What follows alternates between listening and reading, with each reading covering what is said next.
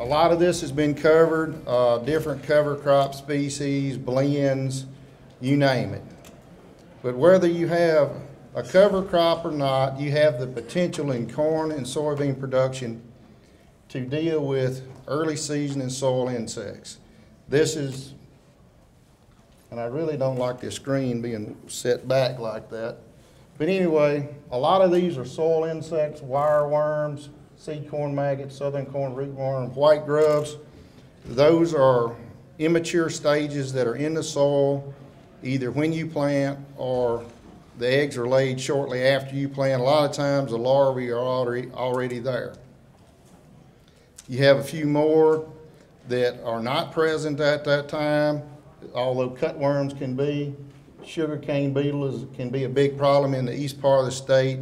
The adults fly in this case it's the adults that's a problem. Chinch bug is an early season pest we have not seen a whole lot of lately, although I can remember in the past when chinch bugs could just be absolutely horrible in corn. Similar complex in soybeans, a few differences. Great colaspis, we don't see a lot of them. Arkansas sees a lot of those things. Some of the similar ones, alfalfa hoppers, which are an early season above ground problem. Pea weevil, which is pretty much a legume problem. Like I said, whether you use a cover crop or not, if you're in a reduced tillage situation, whether you have a cover crop, you have a lot of native vegetation, you have the potential to deal with some or all of these insect pests. And Jeff Gore probably came up with the best analogy I've ever heard using kind of automotive insurance situation. You know, in the South, with our climate, with our pest pressure, and when we plant, it's about like an 18 to 20-year-old risk of having a wreck in a car. All right, you start planting into heavy residue that you either killed a week before you planted it, or the day you planted it, or in some times 3 days after you planted it. It's about like giving your 16-year-old the keys to the car, a six-pack of beer, a cell phone, and say, all right, have a good time. So, you know, we can put ourselves in some pretty ugly situations. Now, they can be managed. This is typical symptomology of a soil insect problem in corn. May be a little difficult to see, but it's dead heart. Basically, the growing point or the center of that plant is dying. And when you see that plant is dead, it just doesn't know it yet. Here's a few more various stages. And in preparing for this, I kind of went through my trials for the last 2 or 3 years and kind of put them together, summarized. On average, we're seeing a stand reduction in corn where we don't do anything. And I know all the corn seed is treated, but this kind of gives you the value of that seed treatment, especially in these cover crop and high residue situations.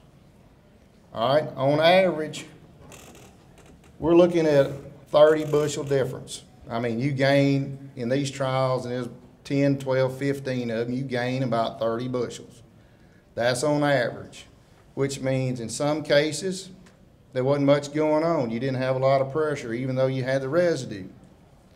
And in other cases, you had something like this. This is the untreated, this is treated. The absolute cataclysmic situation is this. And I have seen this on commercial fields before. This is probably not common, but this is what we're protecting against. A situation that, you know, if it's on a large enough scale, can put you out of business. And here's what it looks like on yield. There's 150 to 180 bushel difference in yield. I mean, I was in Louisiana for a long time. That's where I grew up.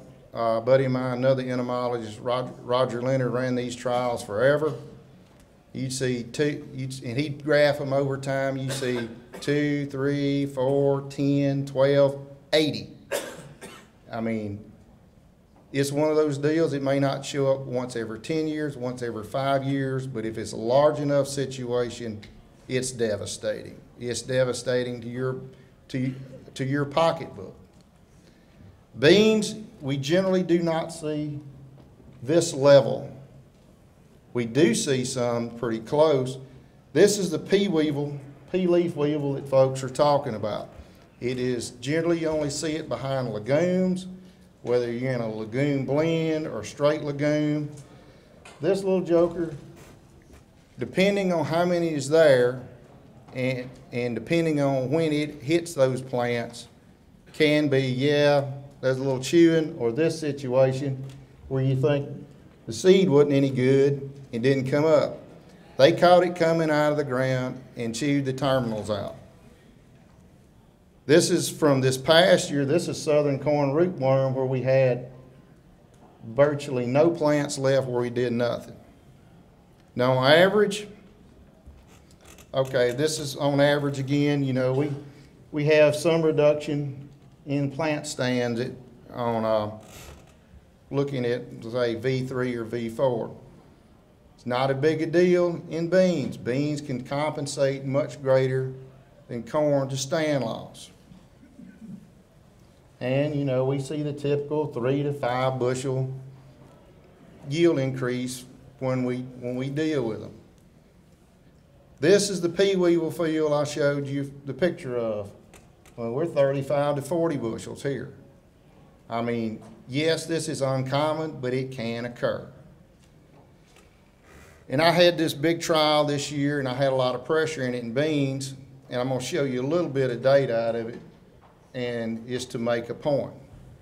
What we were doing, we were shooting for 100 to 105,000 plants per acre after, you know, figuring on 80% germination. This is one planting date. I hate not seeing the screen because that means I got to put my glasses on to see this little screen. You know, where we protected the plants or had used a seed treatment, we're 75,000 plants per acre. It's pretty respectable. Okay, this is another planting date, much higher pressure. You know, we're at 25% of that 100 to 105,000 plants per acre that we were trying to get at V1. And I got to thinking, all right, what's going on? This was a year I had all the southern corn rootworm out there. I had them in this field. I had some pea weevils. I got to doing some math on the rates on soybean seed treatments. I mean, a lot of them are X ounces per hundredweight. Well, if you're running 3,000, 3,100, 3,200 seed per pound and do the math, the rate range for the seed treatments in beans ranges from 0.07 to 0.178. So the highest is only 70% of our lowest rate in corn. So if you're going into a situation where you have a lot of residue, a lot of legumes, you're terminating very close to planting, it's been warm, all I'm going to say is the seed treatment that you're used to using may not be enough in this, as it wasn't in this situation. Now this just shows you the ability of soybeans to compensate. We've known that. Still, where we had just very poor stands, we still made 40 bushels. Now, May 10th planted beans with the year we had this year, 40 bushels is a disappointment. And I'm sure most people would agree. Kind of continue on with that, but a little bit differently. Mr. Adam Whalen's one of our graduate students, been looking at a lot of cover crops and insects, diversity and type of things, as well as some alternative controls. In this case, he was looking at in-furrow treatments with a pyrethroid, putting an insecticide in with a burn down and comparing that to seed treatment, as well as increased plant population. As far as insects. In this case, you had pea weevil, alfalfa hoppers, bean leaf beetles. We by far had the lowest where we used a seed treatment. And that reflected in yield also. There's a little variability in that. The insecticide in with the burn down wasn't as effective as some of the others. And also looking at kind of damage, and this kind of plays a role in, and several folks have kind of mentioned a little bit, not all cover crops are the same when it comes to the potential risk of insects. From his data, and I see an error in there that I made. Anyway, vetch in his studies afforded a much higher risk, and the other legumes as well. So basically, what we have always said, and it's not changed, is avoid what we call a green bridge, which means green vegetation in the field when you plant. And there are several reasons for that. One is you have, for soil insects, you have a live plant for them to feed on, and then you kill it off and your crop is coming up, they just switch over. Also, things that may infest the crop after it comes up or later in the season may be utilizing those plants in the field, whether it's cover crop, native vegetation, whatever, as a host to build populations, and they may infest down the road. Some examples of this: spider mites, usually not a problem in beans. I've seen them in beans. They're absolutely horrible when you get them. Henbit is a great host. The legumes for red-banded stink bugs. The legumes for tarnished plant bugs. Bollworm. We can raise some of our own pests in this vegetation before we plant. They move out into the ditches or other areas. We kill, we plant, they come back in later. So kind of our recommendations have been, we would like to see this from an insect management standpoint, that vegetation, whether it's native, wild, winter vegetation, something you planted, we'd like to see it dead at least 3 weeks before you plant. 4 is better. And that doesn't mean I went out there and sprayed it 3 weeks, that it is crunchy 3 weeks.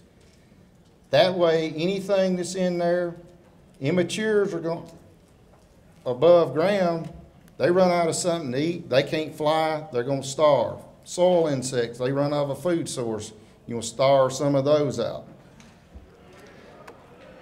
Use something to manage insects at planting if you're going into these situations. The risk is, you've seen the risk of what could happen, the extremes. Cutworms have been issues before. We may not have dealt with them much here lately.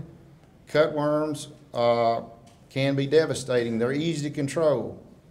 Our official recommendation is scout. If you see them, put a pyrethroid or something in with a pre-emerge or the burn down if you're putting it close to planting. Typically, most people, if they're going real close to planting, they just do it anyway. One pest that I didn't mention that is not an insect that can be just horrible in these situations is slugs. You have this residue, it's keeping the soil damp. Slugs, you get slugs in there, they can take a stand out.